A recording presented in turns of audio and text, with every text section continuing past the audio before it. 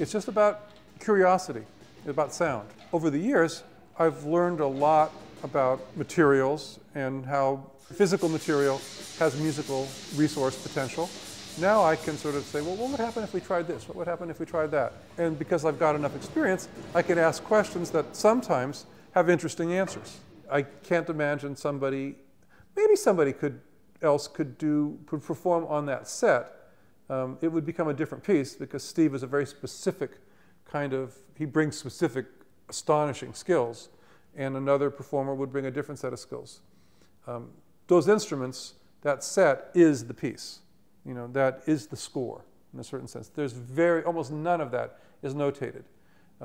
There's much more notation about how we built those instruments, because we've kept track of that, you know, and we did drawings and measurements and tests and things like that. But the invention of those instruments is far more what the score of the piece is than what the notes that are played.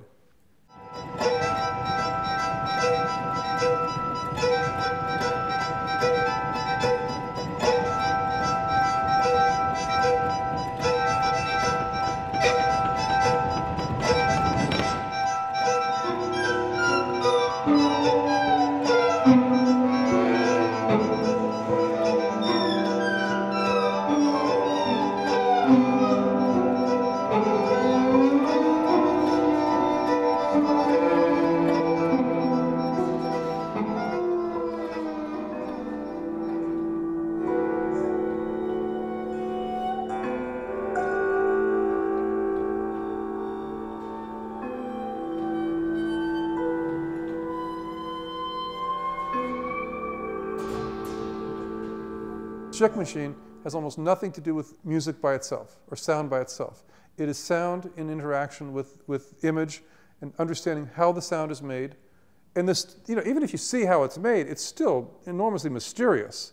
You know, how is that mechanism working? How is this physical thing that I see Steve doing turning into what I'm hearing? I'm seeing something, I'm hearing something, and you're still like mystified. That's the power of that piece. Is the wonder at the combination of Steve's physical reality, the instrument's physical reality, the visual and physical interaction resulting in sound. If you just hear the sound, it's not the piece.